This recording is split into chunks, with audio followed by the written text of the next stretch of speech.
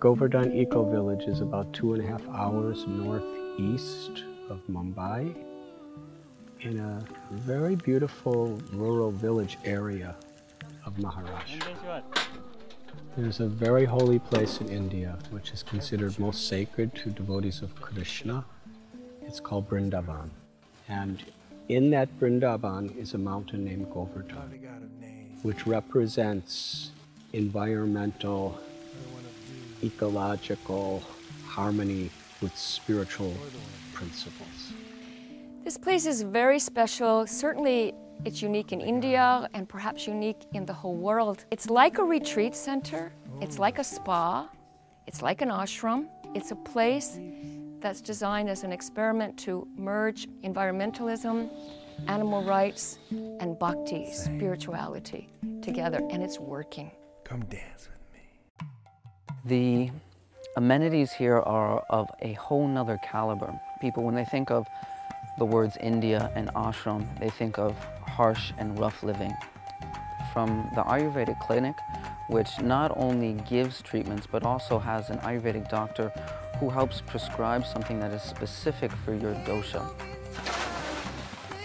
The atmosphere that is created by the founder, Radhanath Swami Maharaj, and the atmosphere that is created by the devotees who work here is palpable. You can feel it in the air.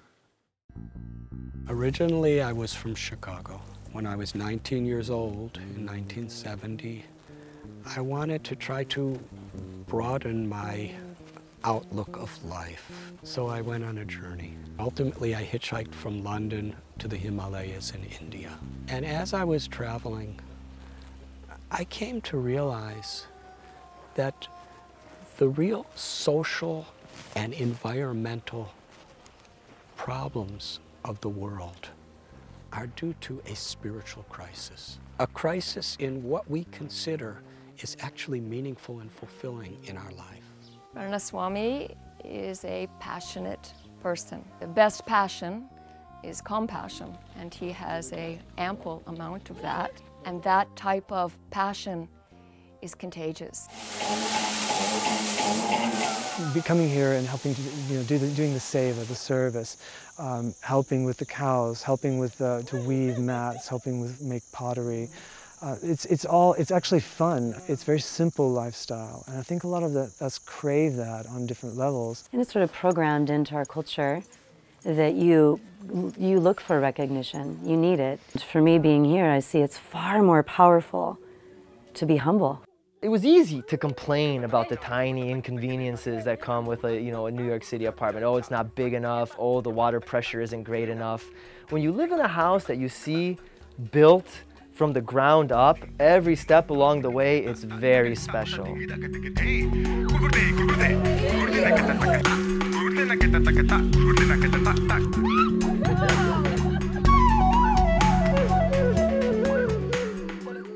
When people come here, we're trying to inspire an educational, experiential alternative of a fulfilling, meaningful, sustainable, healthy life. Apart from these jasmine flowers which you're seeing, he grows a lot of these ladyfingers, okra. Yeah. So we network with all these farmers so that we purchase them in our kitchen and use them. Can we get this to the kitchen? We can give them to the, And the inspiration of this project, Srila Prabhupada, he called this transformation simple living and high thinking. We get 3,000 millimeters of rain annually. So the rainwater hits against those mountains, the Sahyadri mountain ranges, and flows down and collects here. And it is sufficient water for us to irrigate our fields for up to 6 to 7 months every year. The majority of India's population, which is 1.2 billion, lives in the villages. So one of the very important requirements to develop a village is how can water be conserved. The process begins here. As you can see, the raw sewage is falling and there are some screens. The first chamber is called screen chamber, where we are trying to separate floating solids. This is the raw water where we began, and this is the treated water.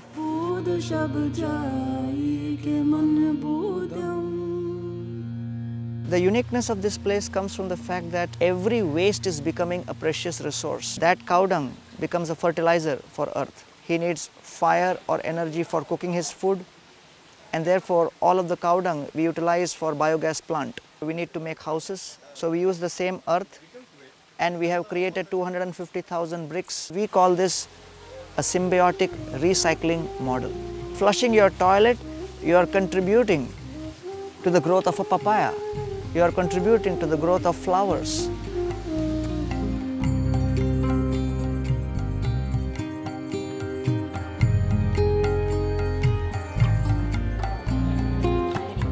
One of the greatest management gurus says that the greatest management challenge of the 21st century is managing oneself. Many corporate heads are having seminars and retreats here. And they also see alternative ways by which they could focus their own corporations and feel a real sense of responsibility to humanity. The thing I'm most compelled to do when I get home is really a seva. It's service. It gets us out of being so self-absorbed. I always had too much, and now I want to have a simple life, like here. I love simple life, and my goal is to make a simple life in my home.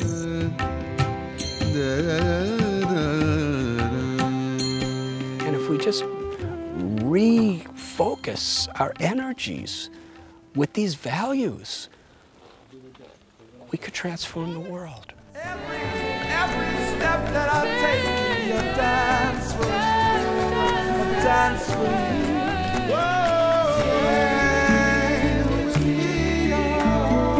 me. It's truly a miraculous, magical place on this planet.